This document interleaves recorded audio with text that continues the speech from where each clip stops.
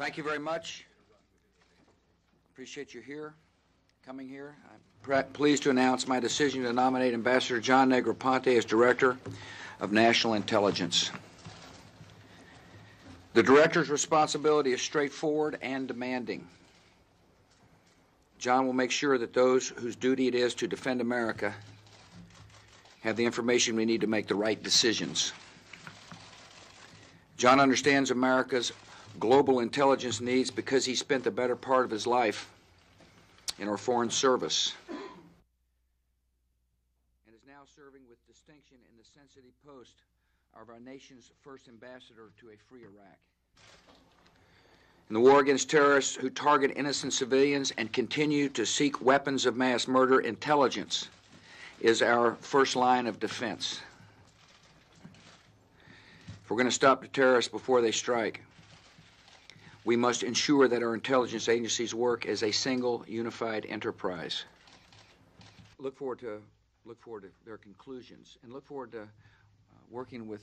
Of whether you believe Syria bears some responsibility for the assassination. I can't tell you that. I don't know yet because the investigation is ongoing, and so I'm going to withhold judgment until we find out what the facts are. Hopefully by the time I get overseas, we'll have a clearer understanding of who killed Mr. Hariri, and it'll be an opportune time to talk with our friends to determine what to do about it. But it's important that this investigation go on in a thoughtful way, and I'm convinced it will. We supported the international. Would you like it to be? Said he hadn't either. We have our people. First of all, Iran has made it clear they don't like Israel, to put it bluntly. And the Israelis are concerned about whether or not Iran develops a nuclear weapon, as are we, as should everybody.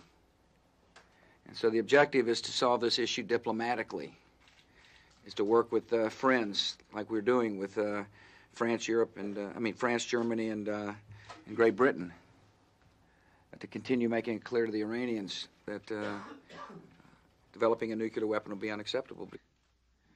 But I've got great confidence in both those leaders to bring forth a very, issues of human rights, human dignity, and freedom are the core of our very being as nations.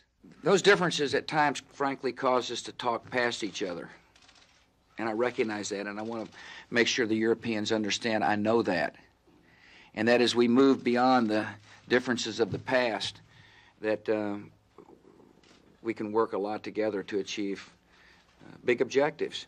There's also a concern in Europe, I suspect, that the only thing I care about is our national security.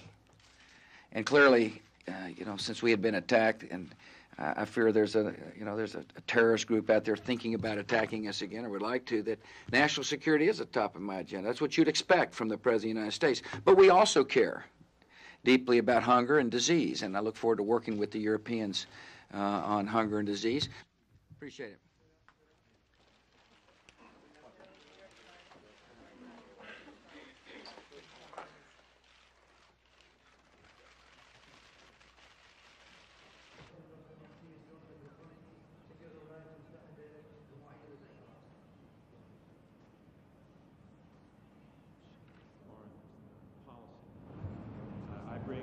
Greetings from President Bush and from Secretary Powell, and the most fervent wishes that your country be successful, your government and the people of Iraq, as it strives to realize. It's all a sham.